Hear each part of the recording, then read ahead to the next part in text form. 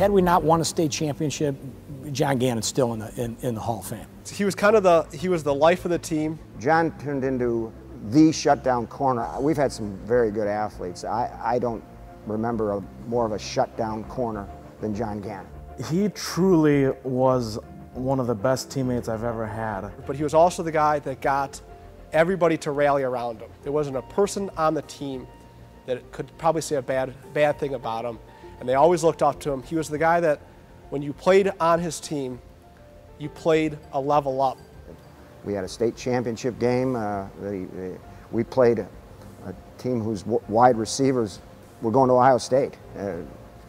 Shut them down. That allowed us to get a little momentum after halftime and take the lead and win the game. I remember his best play was when he was playing defensive back, and I think it was against Youngstown Boardman, and he intercepted a pass, literally jumped up in the air, tipped the ball back to himself, and then caught it on the tip. Something that not many high schoolers could do, not even many college players could do. He really has this contagious excitement about everything.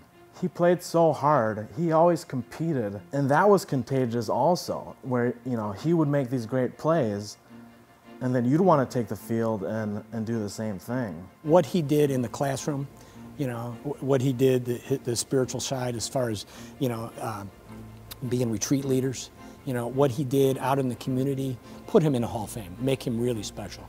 People who know of Jonathan really, I think, will think of his athletic accomplishments, but his teammates remember him really as a great teammate, a great person in general.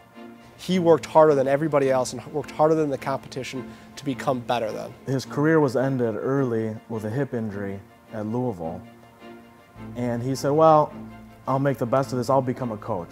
And I remember when he was hired by the Falcons, that summer, we hosted a little kids camp here, and he showed up and he coached them, and you would have thought, it was the Super Bowl.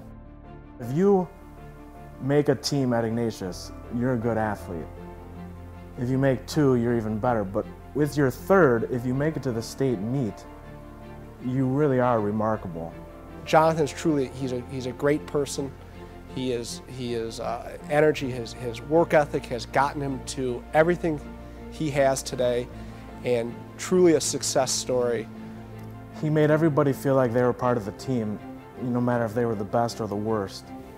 A great example of what Saint Ignatius High School should and always will be.